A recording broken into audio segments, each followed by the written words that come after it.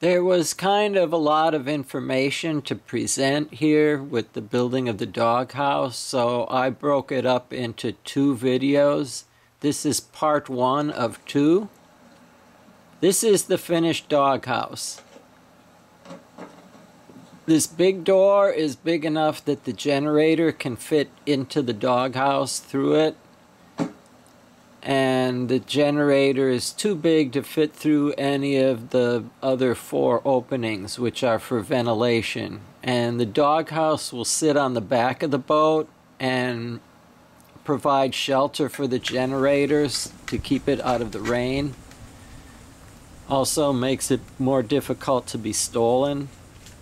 So these are just 4 rectangles of the honeycomb core, the Nidacore. And they're just sitting on each other at the moment. The only thing holding the structure together is that band of blue painter's tape around the edge. And I've cut out a little channel along each corner and laid in some quarter round molding that I got from Home Depot. I used a table saw to make a cut into the panel there and took out just a little notch of it big enough for the quarter round. And this is so that when I lay fiberglass, it can go around a curved edge, because glass will not go around a 90-degree corner. The glass just won't bend around the corner. And you'll get a bubble underneath that you have to sand out and redo.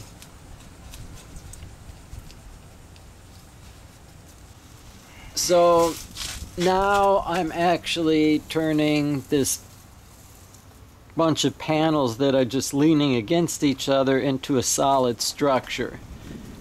I've catalyzed some resin, and once the catalyst is mixed in really well, I've added a thickening agent. And what I'm going to do is put a teaspoonful of that approximately in each corner of the box, and basically just glue the panels together at the corner. I mean, if you were welding, these would be the tack welds to hold everything in place so that you can continue. Here I'm lifting the one side in order to get some of the resin underneath the corner there. The tape is still holding the box together, but it did let me lift the panels just an inch or so to get resin underneath.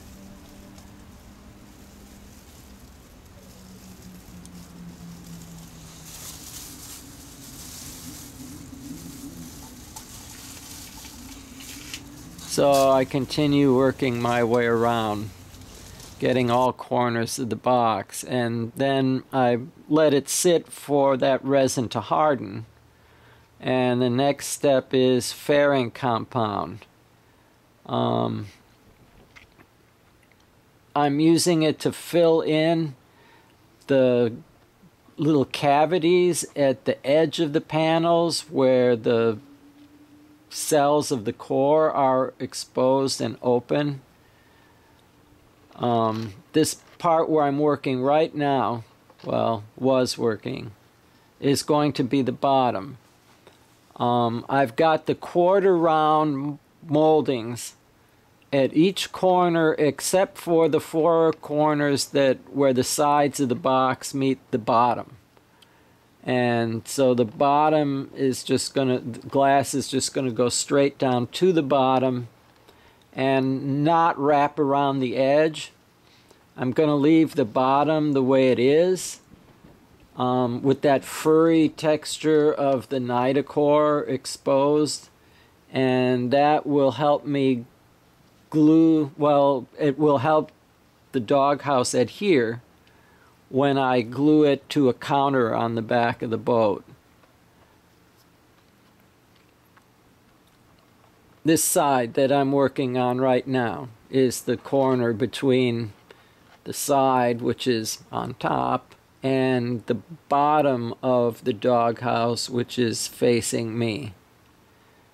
And I don't know if the camera picks it up here. The next shot will show it better, but the fairing compound, you can only work with it for a few minutes. And then it starts, little clumps of it start to harden. And it's impossible to make a smooth surface at that point. You're done. This is early. You can see how even with just resin holding the corners of the box, it's now solid enough that I can pick it up and turn it over and start fairing the other side. And so the fairing compound is very smooth at the moment, and it spreads easily. Now when I come over to work on this side, it's starting to harden up a bit already. It resists smoothing a bit, and there's little chunks harden ahead of the rest of it and leave a lumpy texture like that. And if you're running the trowel along, a lump like that will just drag through the smooth stuff and leave a little hollow there that you're going to have to come back and fill in anyway. So when the fairing compound starts to get lumpy or looks like it's starting to harden, you're done. You're better off to just go mix a fresh batch and start again. Now I've catalyzed some resin and I'm painting it on the side here and what will be the top, which is the side facing the camera.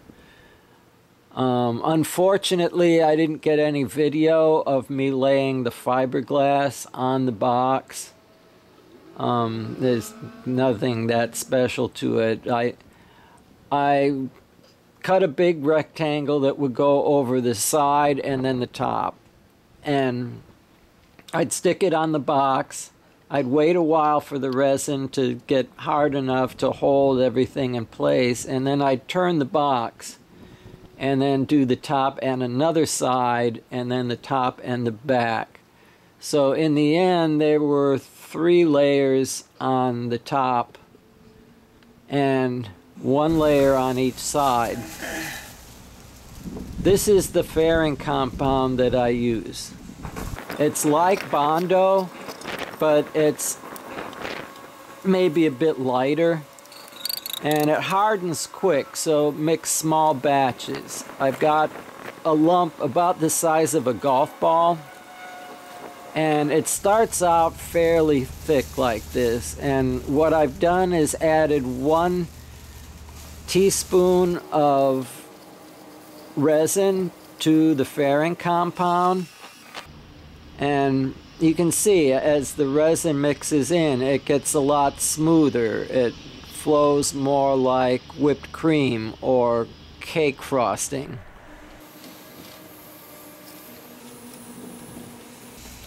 So you don't catalyze this like the resin or the gel coat. It'll harden before you're through mixing.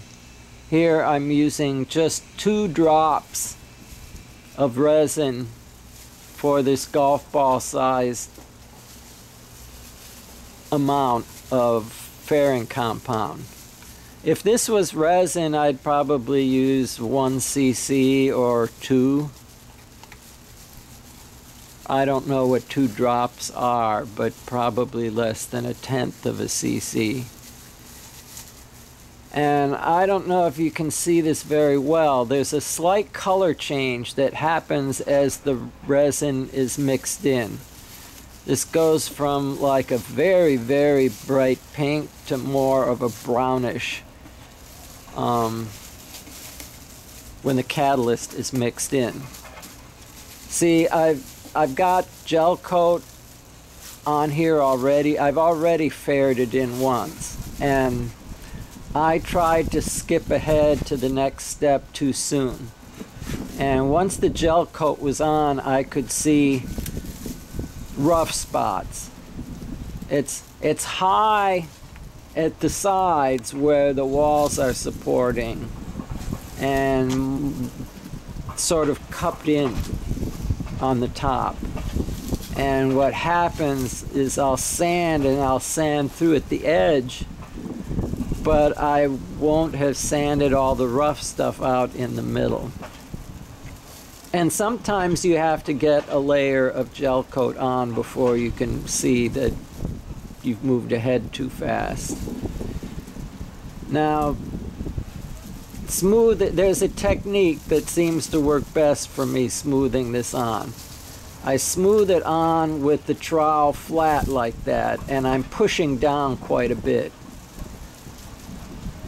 And this lets me run the fairing compound across the whole top of the doghouse. Then I come back and I remove the excess. Well, here I'm pushing down. And I'm going to catch the fairing compound that's been squeezed past that curved edge. But usually when I'm going to, here again, I'm pushing down to smear it on all the way across. And then, when I start, here, when I want to remove it, I'm not pushing down. I'm using the very edge of the trowel.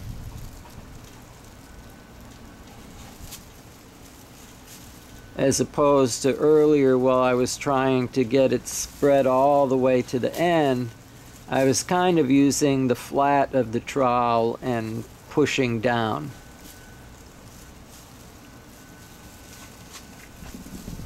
You may find different techniques work good for you, but I'm sharing what seemed to have worked for me. Now here I've gone through this again and I've sanded through at the corner. And I'm still a little bit rough here, although I sanded through there. And I'm starting to sand through there, although it's rough there. Rough there. So there will be another layer of fairing compound goes on.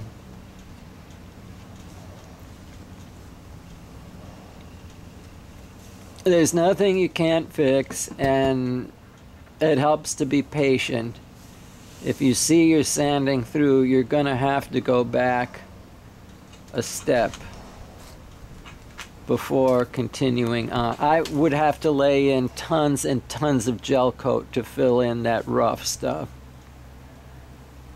Here is a piece that I've done with the gel coat, and after 4 or 5 layers of rolling on gel coat, I get a rough finish like what was on the top there. And the other half of it that's on the top now, I've sanded. And I don't want to sand down to a smooth finish while I'm building up thickness. You can see I've left the little hollows, the lowest parts. I've knocked the rough stuff off the top, but I've left the very lowest parts there as an indicator to tell me that I'm getting close to sanding through. I've removed all of this rough stuff and I'm down to a fairly smooth finish. Here I'll try and explain what happens. I roll on a layer and it's got some roughness to it. And I roll on another layer and it exaggerates the terrain. The highs get pulled up higher with the roller and the lows don't get filled in quite as much. I'm adding material to the lows, but not as much as to the highs. So I want to come in again and hit it with the sander And now I get something like this. Flat on top, but I still have the lows. And now I'm going to layer in some more gel coat. And it does make the highs high again. But the lows aren't filled in as much with as much material as gets added to the highs, but the bottom of the lows are a bit higher than they were the previous round. And so I just keep doing this, building up 4, 5, 6 layers, and then I sand down, and I want to see the very deepest parts of the hollows each time as an indicator. This is after just rolling 5 or 6 layers of gel coat on. It'll be rough like that. And this is what it looks like once I've knocked it down and I'm ready to put on another layer of gel coat. And to make sure that you don't sand through, you want to stop here and then repeat this process several times before trying to sand through the grits and get a shiny finish. This is a time lapse. I actually laid in some blue on top of the white, and you could see how I was sanding through, leaving white in the high spots. Now, you never want to let your sander tip up on edge. You want to keep that sander flat. It's very tempting to let the sander sit up on the edge because if you're trying to get through a lump, sand off a lump or something, it'll cut much quicker on edge like this. But you will leave a hollow spot that you're going to come back and sand out later, fill in later, and then sand. So you want to keep the sander flat. I learned this the hard way.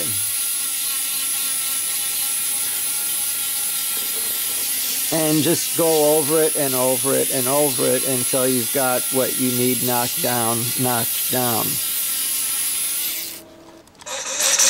So Teal from Onboard Lifestyle gave me this tip. I'm cutting the straight sections with a circular saw because, well, that lets me do plunge cuts, and it also is a better tool for cutting a straight line. Once I've got my straight lines cut, I can come back with a jigsaw and cut the curved parts at the corner with a saw that works good for the curved parts. There you go.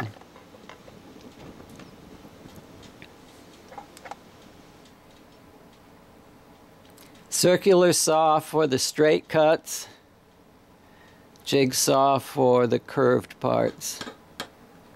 Now I've filled in the edge of this panel with fairing compound to fill in the little hollow spots where the cells of the core are exposed. And it's added so much weight to each of these doors that I think that's a mistake.